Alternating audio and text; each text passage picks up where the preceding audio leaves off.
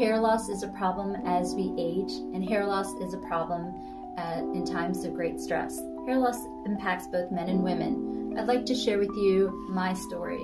I started to have hair loss at the frontal line in my 20s, and so I started to use castor oil a couple times a week at night. Before I go to bed, I put a little bit of castor oil in the palm of my hand and I massage it in.